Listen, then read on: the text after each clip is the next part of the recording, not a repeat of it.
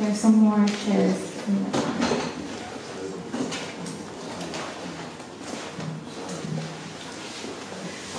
Good morning again. My name is Fiona Lau. I'm a program manager at Civic Exchange. Welcome to today's report launch. I'm your MC and facilitator for the panel discussion today. And as you know, our report name is Private Development and Management of Public Open Space of the Victoria Harbour Waterfront. So welcome again. As some of you might be aware, the recent sale of the Central Site 3 to Henderson Land, it's a massive commercial development which will include at least 25,000 square meters of public open space. So this also indicates that the private sector will play a major role in managing this and other waterfront development and public space in the years coming. In this year's policy address, Carine Lai committed to improving connectivity and increasing public space through collaborative management, which we will discuss more in detail later. And we can see like a big recent upgrade in our waterfront, whether it's on the TSD front and also Hong Kong Island. The report we are launching today takes a necessary look at the processes of planning, implementing, monitoring, and maintaining the quality of these spaces to ensure that they serve the public interest. It continues Civic Exchange long-standing interest and also Carine's long-standing research interest in the quality of public realm in support of a livable and sustainable Hong Kong. Civic Exchange would like to thank Wayne Foundation for this amazing space, for this launch, and for the financial support of this report. And congratulations again, Carine, for the report completion. Today's rundown is quite simple. We will first hear a presentation from Carine, around 20 minutes, and then we will quickly move into a panel discussion with including Carine, 4 distinguished guests. And then we will get some questions from all of you later on. If there's no any other question, let us welcome Carine for the presentation.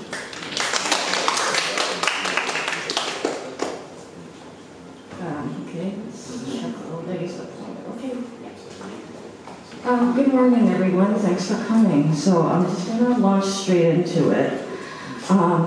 Today I want to talk about the governance mechanisms for managing privately managed open spaces on the Victoria Harbour Waterfront, because there are some gaps in current mechanisms and ways that they can be improved. So I'm going to address some of these today. Do you mind if I take off my mask? It keeps slipping around.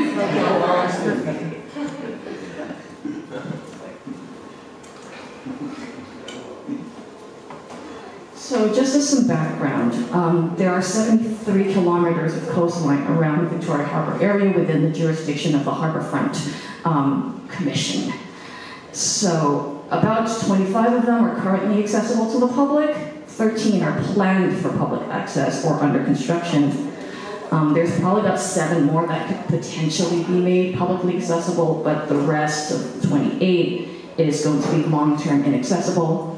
And I am going to show you why. So this is what we have currently. Oh, no, oops, wrong. Okay, here. So the blue and orange solid lines that you can see are the areas that are currently publicly accessible. The dotted lines are those which are planned. Blue means it's managed by the government, and orange are those that are privately managed or will be privately managed in the future. The long-term inaccessible stuff is basically the cargo terminals and all of this heavy infrastructure around here, as well as this public cargo working area here, which could be made accessible in theory, but it will take quite a lot of doing. Yeah, there's a footpath that's not very well connected right now, but I walked halfway down and got stuck. So the reason we want to focus on the privately managed spaces now and in the future is that the government essentially plans for the private sector to play a major role in managing waterfront public open spaces. And it gives 2 reasons for this. One is that but the private sector and the nonprofit sector are more flexible than the government and therefore seen as able to deliver more unique and creative attractions and amenities than your standard issue LCSD facilities. The second one is that the government wants private financing to be involved in the waterfront. They don't want to fund the entire thing. They want private investment. They want corporate sponsorships. They want private donations from the nonprofit sector to help in sort of creating these public attractions and amenities. So there are two major types of privately managed public owned spaces under two different governance mechanisms that I'm going to address today. Some of you will know a lot about this already, some of this might be new to some of you, but the first one is the public open spaces in private developments called POSPD. And this is when a commercial developer builds a development and the planning department basically requires them to create and manage a public open space as a condition of getting planning approval for that development. We have, this is not just in the waterfront, there's like many of them all over Hong Kong, and there was, for many years, like quite a lot of controversies over the way that they were managed and maintained. Not necessarily always kept publicly accessible, not necessarily always maintained very well. And as a result of these complaints, in 2009, the government actually stopped using this mechanism for the majority of new developments. But major exception is the waterfront. There are still several major waterfront developments that will be using this mechanism to make the promenade in the future. The second mechanism is public-private partnerships, and these are not really attached to a property development. They're sort of standalone projects, and they're created through a contract between a government department and a private sector entity. That means they're more flexible, and the government is considering both for-profit and non-profit ones. However, there's not too many of them in Hong Kong yet, so the precedents are not yet well established. So first I'm going to talk about the POSPD and the way that they're currently governed right now. So the mechanisms for governing these and maintaining accountability are actually quite limited. So what happens is that when the planning department says, developer, you must put this public open space in your development, it is then written into the land lease when they sell the land to the developer. It's like, contractually, you must take care of the space. But it's very inflexible. Like a land lease lasts for the entire duration of the existence of that property, essentially, and it's very difficult to alter it. So when you're talking about managing a public space whose needs might change over time, there's really no way to do anything to change that. So for operational standards and more detailed day-to-day stuff, you really can't do that. It's basic, the requirements are very basic. It's you must have it open from X to Y hours per day. It must be accessible to the public. It must be maintained. But there's very, very little that is described beyond that in most of the agreements. And the second is that there's no real way of enforcing them. If the government finds that a developer has been breaching the terms of the lease, what it can do is sort of log, so they call it an encumbrance in the land registry against the property, but that doesn't actually have any effect until the property is sold to someone else, I think. I'm not a lawyer, but yes. The second option is for the government to just take the land back, but that's basically never going to happen unless it is so dangerous that people risk getting killed on that space. The second issue is that, after these complaints back in 2009, the government actually developed some guidelines for future POSPDs, but these are actually very broad-scale, broad-spectrum guidelines that are not very well tailored to public open spaces in waterfronts specifically. So I'll talk a little more about these 2011 guidelines, and the first thing we're going to look at is the way they define a promenade, which is basically the most simple and basic definition of a promenade that you can possibly come up with, which is a linear public open space joined on either end to a road. That's it. And in terms of managing the activities that take place on the space, The always permissible activities are very limited if you read this. It is leisure activities such as passive activities, walking, and temporary stay. So walking and sitting. The other the guidelines also define non-commercial or / charitable activities and commercial activities. And these require basically higher levels of getting permissions from government departments to do. So you need waivers, licenses, and in terms of commercial activities, you have to pay the difference in the value of the land without the commercial activity and the value of the land with the commercial activity to the lands department. So it can be quite expensive to do any commercial activities on there.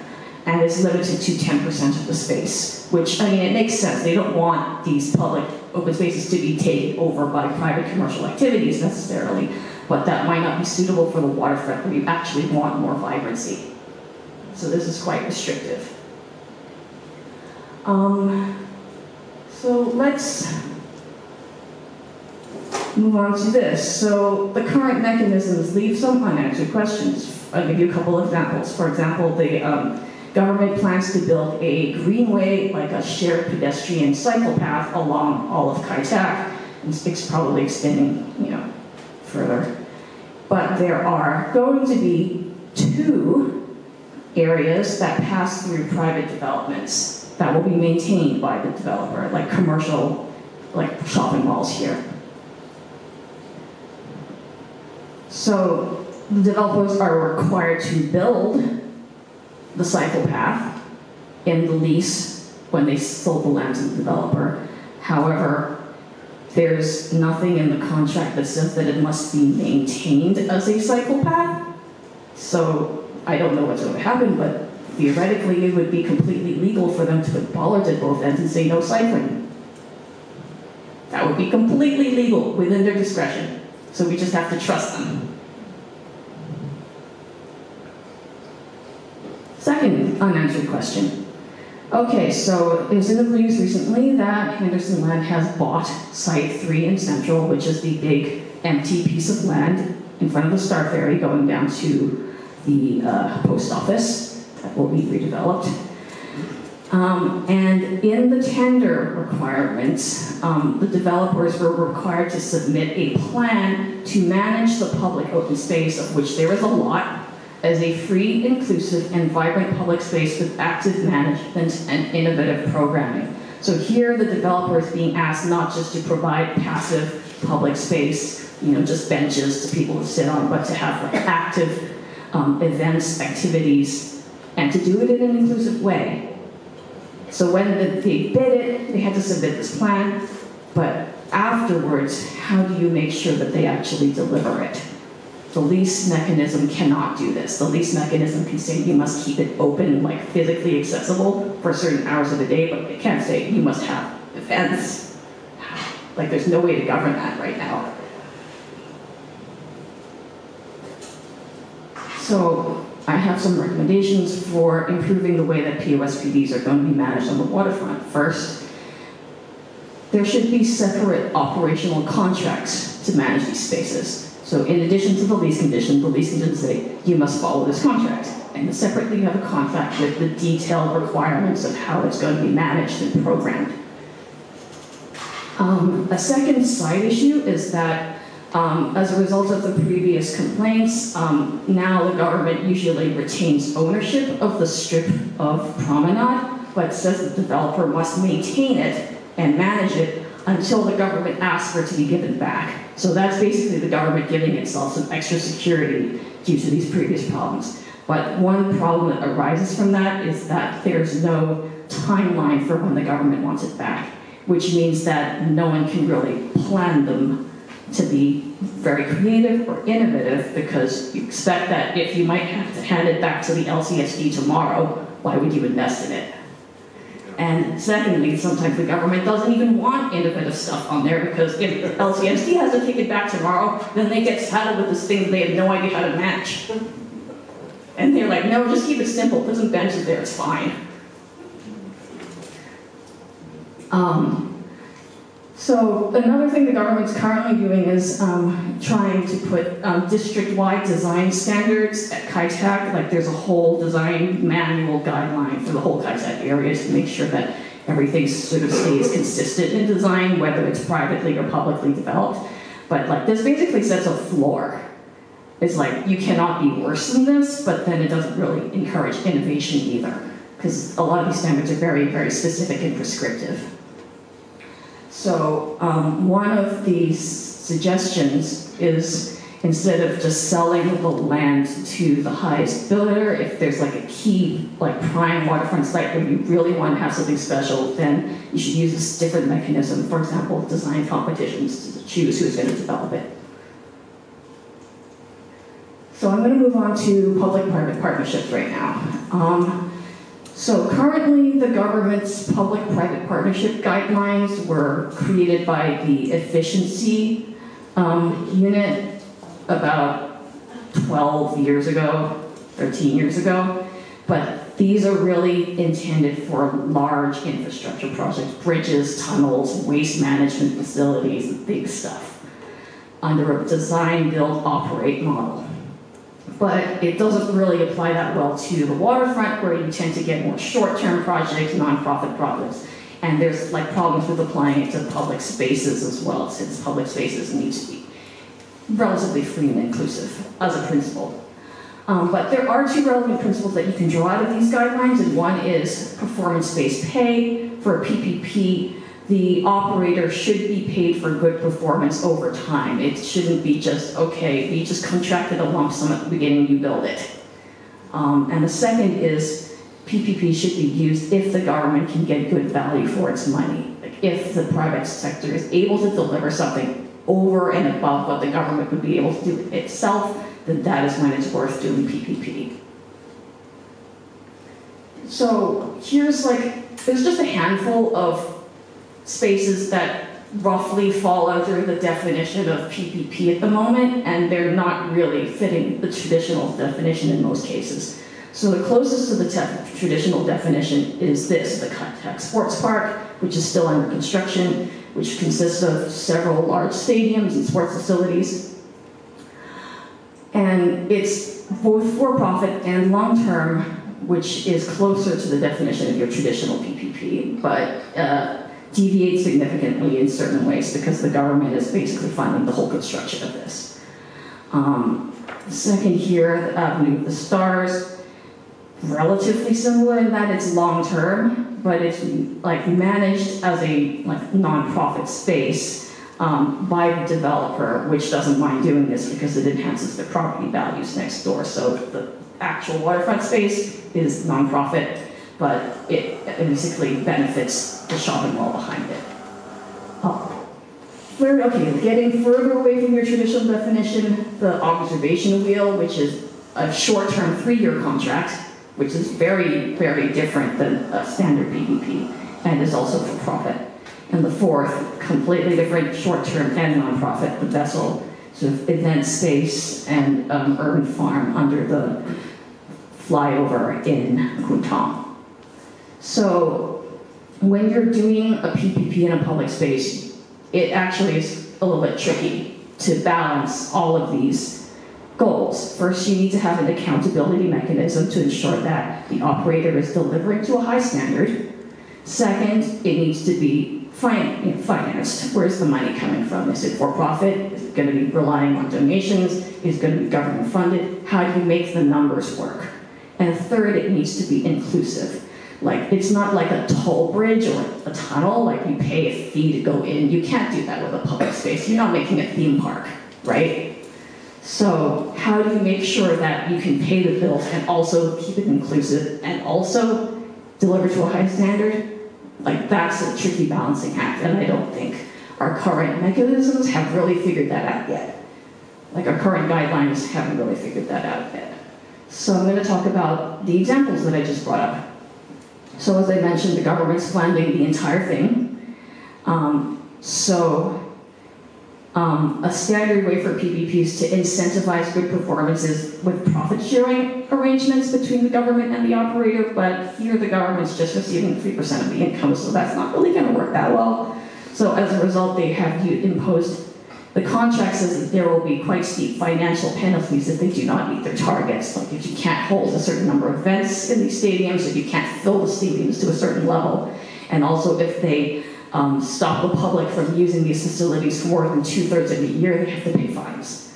But then that brings like the whole financial viability of the entire large-scale project into question, so we're not really sure how it's going to work when it's built. And also COVID.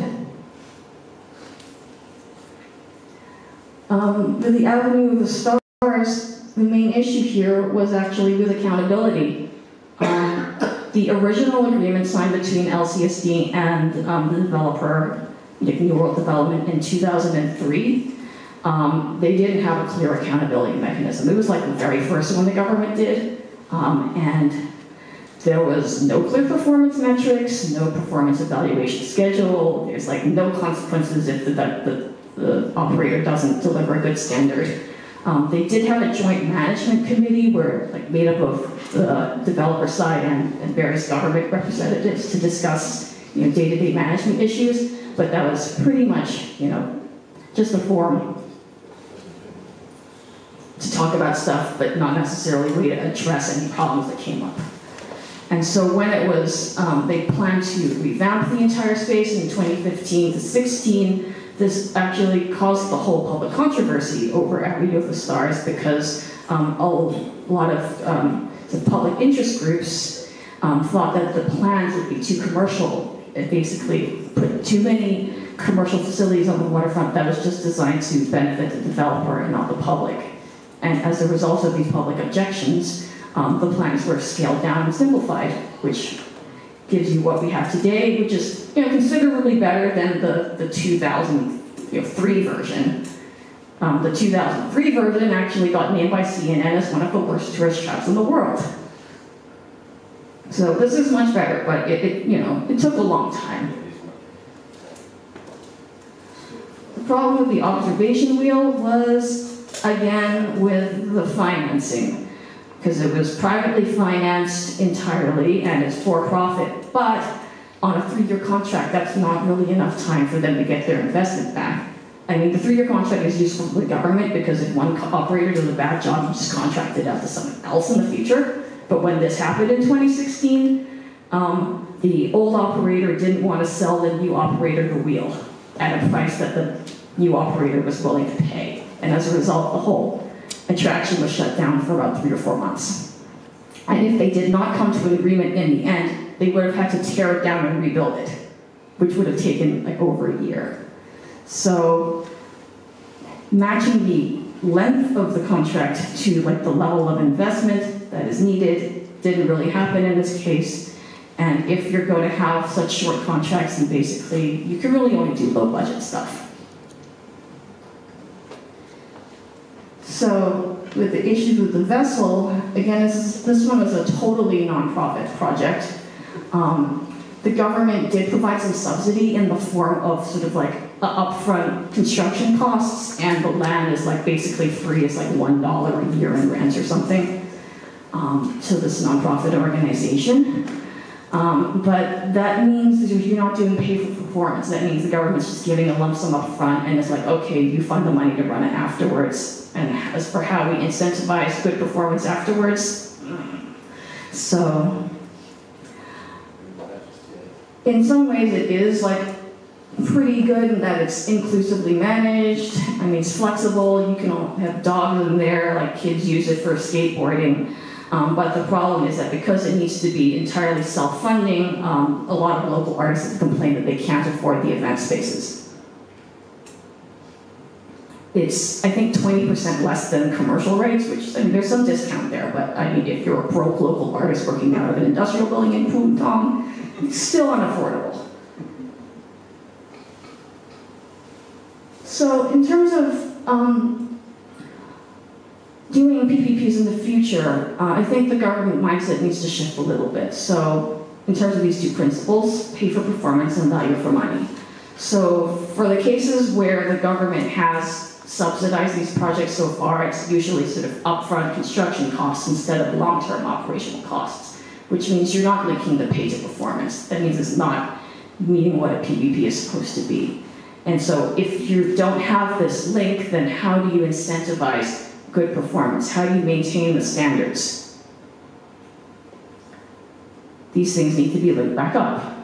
Government currently sees private investment or fundraising as a way of reducing its own expenditures, but this is somewhat, short-sighted in that if you're looking at the concept of value for money, it's worth paying for it if you get the result that is better than what the government can deliver on its own. If you really get a unique facility, if somebody's able to provide something that the government can't, then it's still worth paying for because you're getting value for money. If you just say, okay, it's not free, so we're not doing it, then that's kind of a short-sighted way of thinking about it. So in terms of recommendations for PPPs and PPPs, when they create contracts for these, they do need regular performance review process with agreed upon rewards, penalties, and remedies, which is the mistake they made with adding the stars. I mean, they've learned from that. They're starting to add these things to the newer ones that they're putting in. But yeah, that was a rather painful lesson. If you have for-profit projects, the agreement should be structured to incentivize the operator to fulfill inclusive social objectives. Like if you have more inclusive events, if you make it more easy for people to use accessible welcoming, then you should get some kind of financial reward for that. Because right now, if you're running it for profit, if you're going to do a lot of free stuff, you're not making money off of that, so why would you do it? Unless you're just required, and you do the bare minimum to meet the requirement. If you have short-term tenancies, you need to match that to the length of the level of investment you expect in the site. If it's beyond, I think, 7 years, then you need to move to a different form of contract, which can go up to 21 years. I've forgotten the name of that, but there are experts in the audience. And for these nonprofit projects that don't have a lot of commercial potential, I think the government needs to be willing to subsidize them in the long term. So these are my 4 major recommendations for the PPPs. Thank you for coming.